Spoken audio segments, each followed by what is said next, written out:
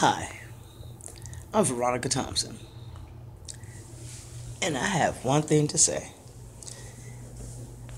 to a very special group that I had left out, and I didn't mean to leave out, and that was wrong of me because I'm 100% real. I don't mean to hurt nobody or insult anybody. I'm not here for that. I'm here to try to uplift us because it's a lot of things that's going on that's really like mind-boggling. First of all, how are we going to sit back and we just letting everything being taken away, stripped from us one by one? All right, it's wrong to spread hatred. When you say a certain group and you the leader and you say certain groups, you're going to cause other people to believe you because, see, a lot of people are brainwashed. Let's keep it on 100. A lot of people are brainwashed and they believe that if I stab this black person, I'm doing something. If I kill this Arabic, I'm doing something. But that is spread hatred. We have a law that's against hate crimes. Are we or are we not seeing a hate crimes being produced out of the words from people?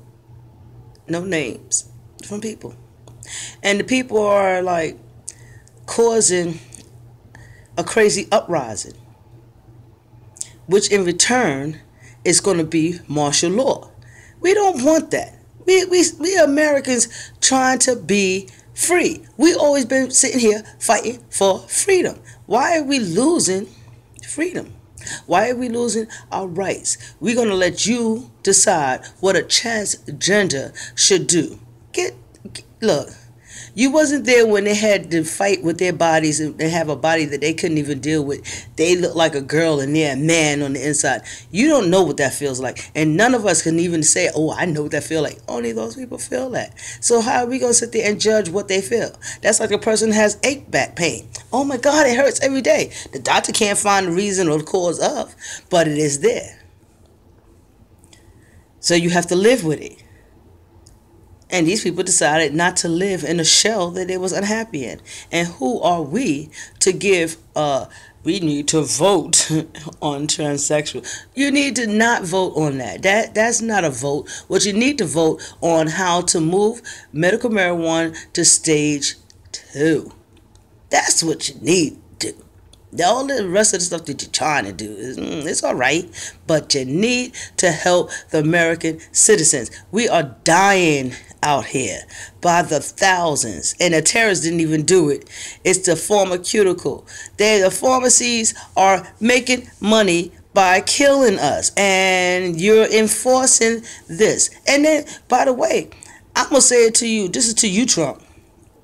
When you kill marijuana, you just gave the cartels back their job. So I don't understand how you fight in America and you gonna give them back marijuana so they can sell it on the street to every little kid that walks down the street, white, black, green, or purple. Yes, that's right. That's right. The little kids gonna be getting high, yeah, because you gave it to the wrong person. When we have it 18 and up, come on. There's no little kids can come in here and tell me, I'm gonna get it back. That ain't gonna happen. That's not going to happen. You ain't even got to worry about that. Those regulations are set in the right standards to protect the kids from getting into it, and only grown-ups, and only the person's name on the prescription is entitled to use it. So why are you going to send the federal government after these people? Are you crazy? You know how many people got stock money in there? How many people sitting around you right now? They got money, a lot of money in medical marijuana. And you want to kill it. And they're going to be very upset with you. You're not going to be able to do nothing. Everything you want to do will get cut down because they're mad. You done killed their money. Their dreams of gander. Another $100 billion in their pocket. You done killed that. I don't know what you're going to do, but I think you should think a little bit deeper and stop trying to kill the American citizens on one hand and try to give the other rest a job. because you're not just killing off one group, you're killing off a lot of American citizens. A lot of these people that go in their coal mines going to really need that medical marijuana when they start coming down with cancers and all that good stuff. You know, all the sickness that goes with it. That's why it was banned and closed in the first place, because millions of people was dying. You understand? Dying from breathing charcoal, pure charcoal that sticks to your lungs. That makes it hard to breathe. It's like sending people to work in asbestos. Yeah, we gonna hire people. We need y'all in asbestos. We got jobs. Yeah, so now you just kill another group of people, and all they wanted was a job. They could have been entrepreneurs and owned medical marijuana shops for people who's really sick and can help somebody. Because see, with medical marijuana, you're hiring people, which is building up the job force. So why are you doing this? Are you crazy? You're going to kill a job? You're going to kill people making money in America? And this is the American dream?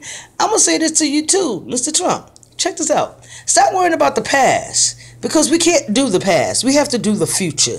The future is at hand, not the past. So old America is gone America. It doesn't exist, and it won't exist, and it's not going to exist because it can't coincide and exist at the same time what we're doing now.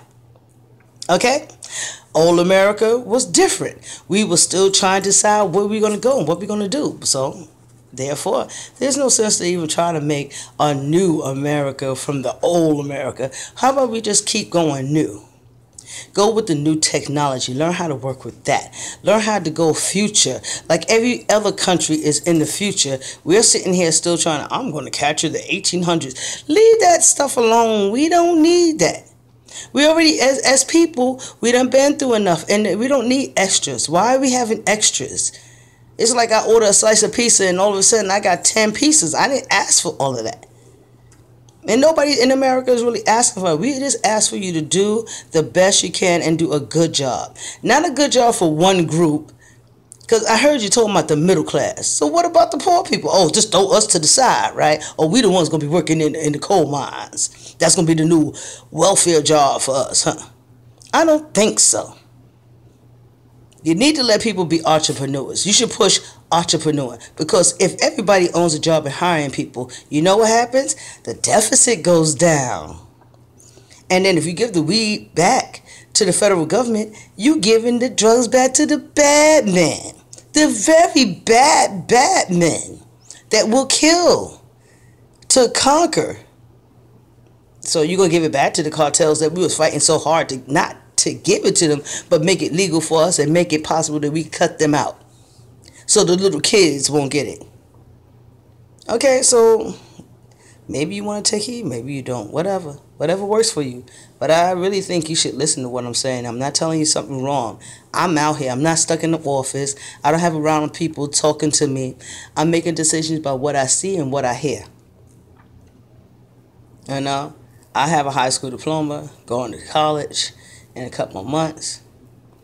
You know, I was thinking about having stocks in medical marijuana because I seen it was doing so good for people. And you just got to kill things. Knock yourself out, because you're going to mess around and get yourself in a lot of trouble. You need to really slow down and try to help, not just help a certain group. Because I see where you're going with this. You're spreading hate, and then you're picking a certain group. I'm on your side, but I'm not on your side with the hate. I'm not on your side for prejudice. I'm not on your side with that. I'm not on your side. No, I'm not with that. Because at the same time you hating one race, it all stems back to my race. And see, I ain't stuck on stupid. Because after you finish hating and deporting, then we're going to come back to us. Because we never left out. Okay? So if you have a heart, as you're looking at your table and you see people of my complexion, think about them in the future. Their family would love to go forward.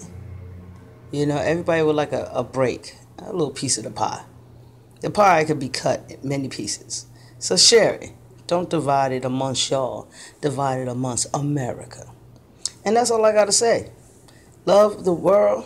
God bless everyone. Let you all stand strong. Stand strong, stand wise. Pay attention. Don't just listen. Don't look just with your eyes. Look with your mind. That's all I got to say. Be positive. Peace.